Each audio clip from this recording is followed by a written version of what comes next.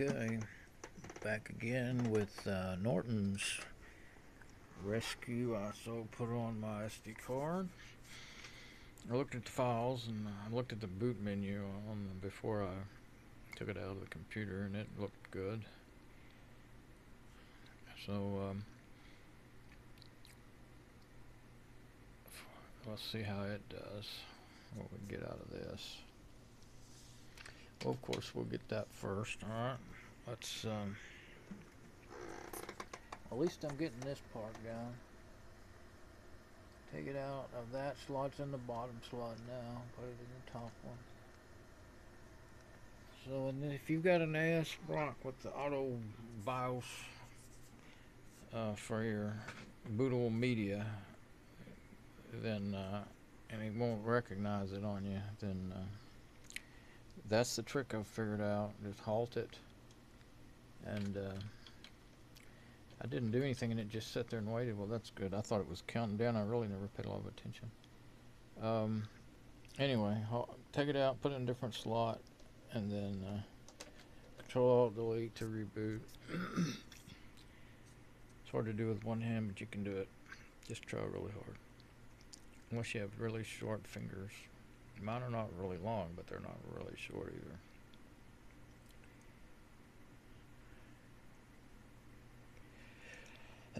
Okay, well, it's counting down. You only got a few seconds. Looks like you had about 10 seconds. Okay, so now this is kind of what Unit booting usually looks like, just real basic. So it had some of that higher end stuff, but it was something wrong. I might have messed it up, or else I've got a bad ISO.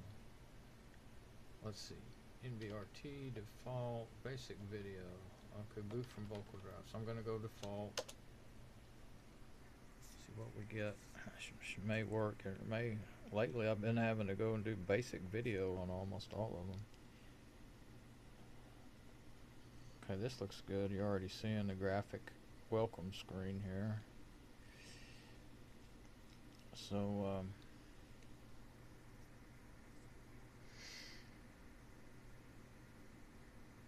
this one's you know, pretty brand new. So some of those others, they're like, say, Norton. I mean, not Norton. Here it is. Let's see.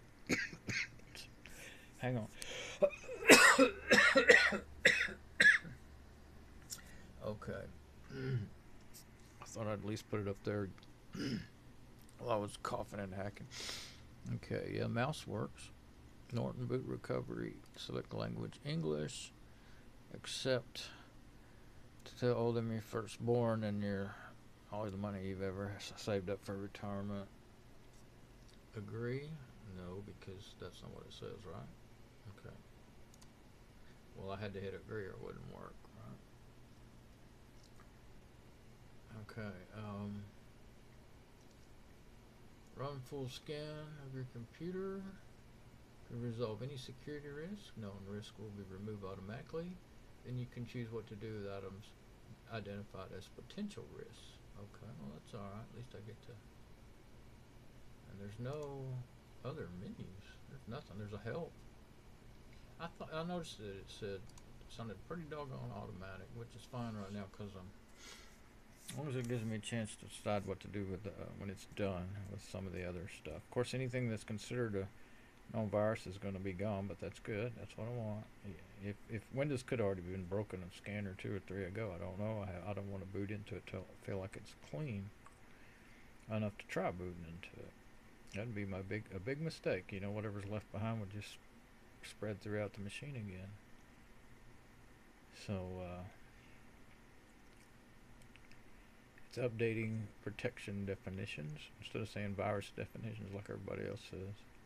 At the bottom it says virus definitions. Virus definitions current as of, and I couldn't read it because I stuck my phone up in the way. To show it to you.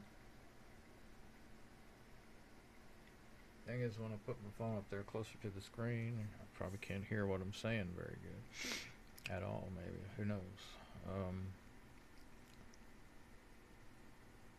Current as of Thursday, May 26, 16. That's a long time ago. So yeah, they should be updating to September 4th or whatever it is, 5th today, 2016. So that's when that was the last time that image that I downloaded was updated. Then was May 26th. But some of those, like Kepler Sky, that was made 2 or 3 years ago. But it does, the program's getting kind of old, but by definitions do update.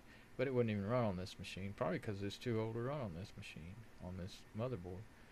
VBA Rescue wouldn't run either. It's kind of made more for older, lower resource machines anyway. Doesn't even have a graphic interface, other than like a little wizard at the beginning. It's graphic. It's not just text.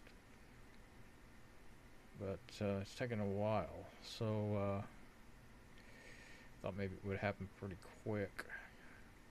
I don't know why virus definitions take so long to download. They're not that generally that big. They must have slow servers, because I've got 60 megabits down and 4 megabits up on with my ISP, and you know, just a few. There it goes. In just a few minutes, I can download 3 gig or whatever. 100 megabytes is, you can sit there and watch it tick down, you know. So let's see what it's doing. I think it's scanning. Yep, scanning progress.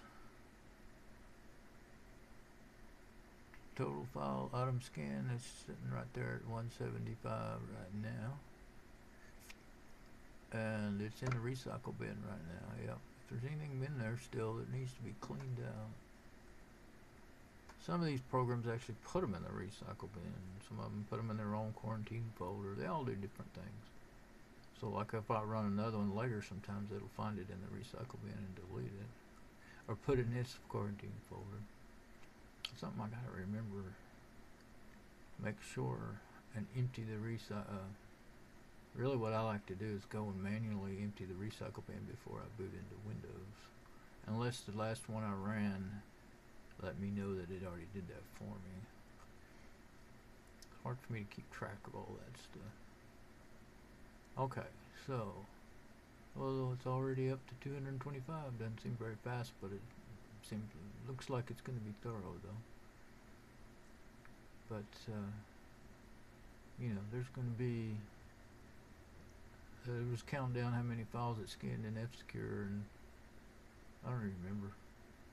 I know I remember seeing over 15,000. So all the operating system files and all the files I have on there. Well, I don't have that many. I mean, in the programs, I had plenty of programs on it. Okay, so let it run.